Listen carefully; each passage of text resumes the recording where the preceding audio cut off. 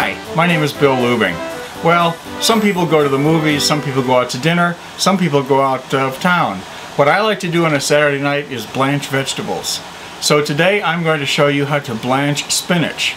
Blanching is a process where you quickly heat and then quickly cool vegetables and fruits.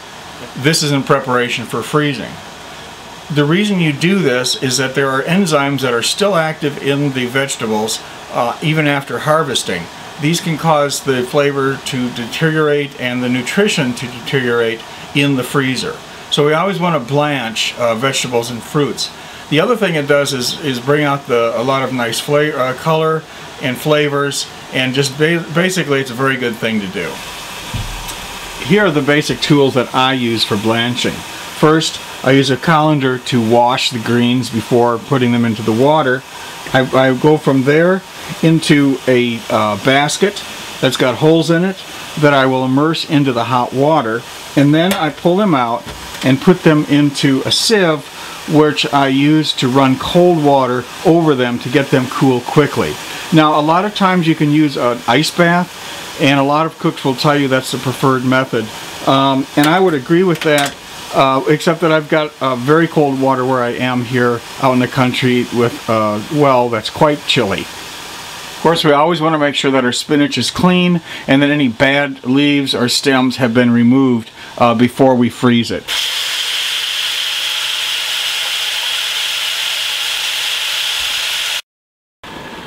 Now, your setup is going to be a little different than mine, obviously.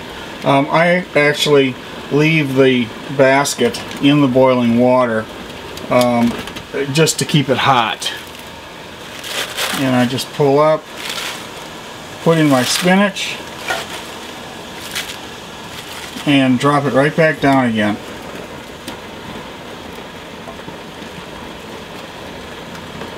Now I want to make sure that that spinach gets totally immersed in that water and quickly, and that I set my timer.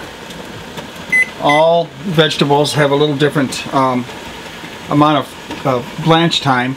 In the case of spinach, it's 2.5 minutes. You can check any number of sources to find out the proper time to blanch vegetables. I happen to check the Joy of Cooking, which is what I used for this. Even that small amount of spinach will absorb a tremendous amount of heat from the relatively large amount of hot water.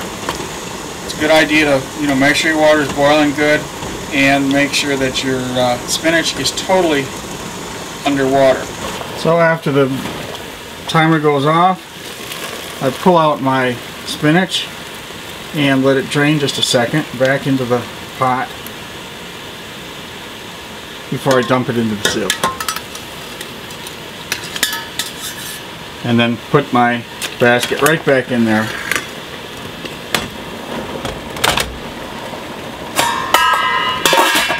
And step over to the sink. It's critical that all of the spinach gets chilled quickly.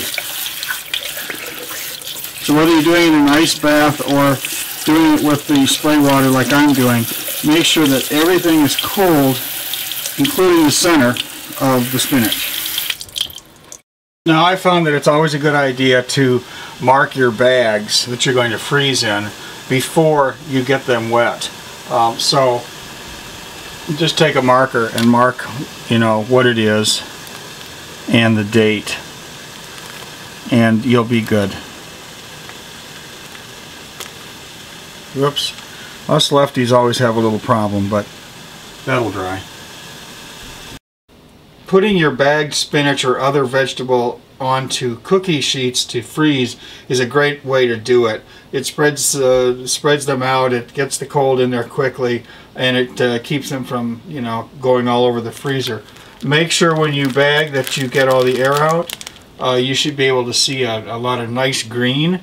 If there's not, then you may have some air in there. So make sure you get all the air out of the bags as much as you can.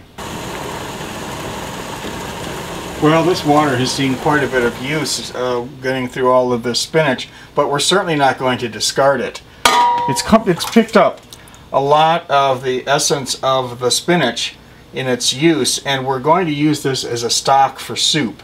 So I would, if you have room in your refrigerator or freezer, use this, keep this around for a stock. It works great. So, okay, maybe you've missed a movie on a Saturday night because you've been home blanching.